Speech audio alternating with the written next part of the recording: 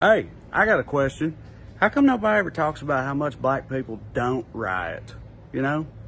I mean, all the shit they put up with every day for generations and without rioting.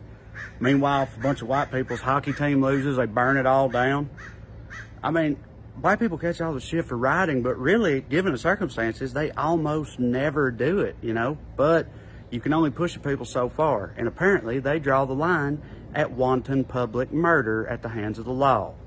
And I, for one, am not going to criticize that, okay? I don't care about the looting or the methodology or any of that shit. As far as I'm concerned, the blame for the situation in Minneapolis belongs solely to the Minneapolis police.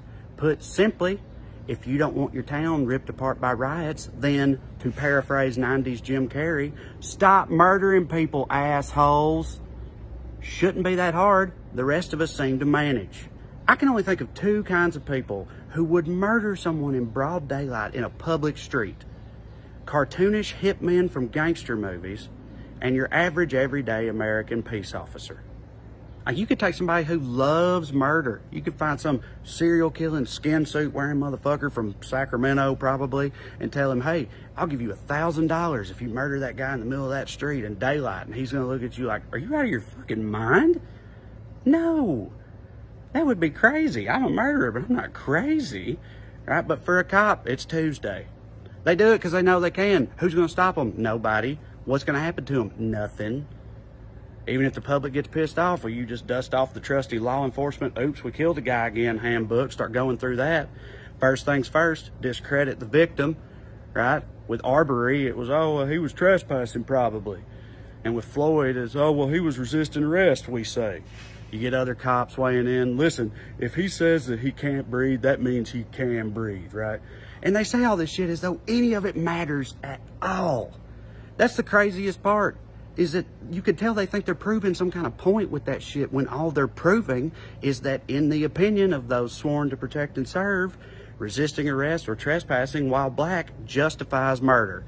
In their opinion, if the human being you're choking says, I can't breathe, the only appropriate response is to choke harder for a while. This is how they think. It's fucked up.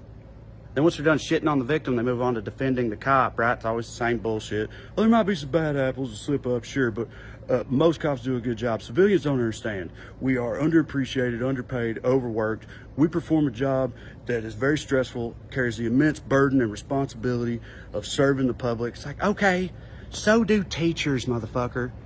And can you imagine if like every 3 months or so, some junior high PE teacher strangled a 13-year-old black kid to death? And then, after that, if the superintendent and principal held a press conference where they were like, well, we've put Mr. Howard on administrative leave while we investigate fully, but we can tell you that the student in question was known to be involved in some pretty graphic bathroom graffiti. So, you know how crazy that would be if that happened once? And yet the cop version of that scenario plays out with such regularity, it's probably in the fucking Farmer's Almanac. It's ridiculous. They make excuses for what's completely inexcusable. They give us answers to questions nobody's fucking asking.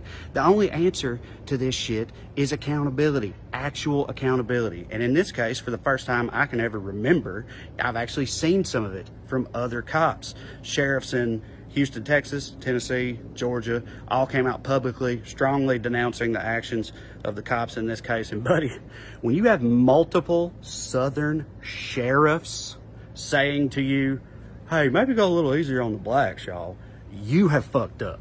And whether it was that or the riots or a combination or whatever, today they finally did what they should have done at the outset, and they put that murderous motherfucker in jail, which I guess is a start. But if they want to put these fires out for good, they got to round up the 3 assholes who were with him that day, and more importantly, make sweeping, fundamental changes to the culture of their order.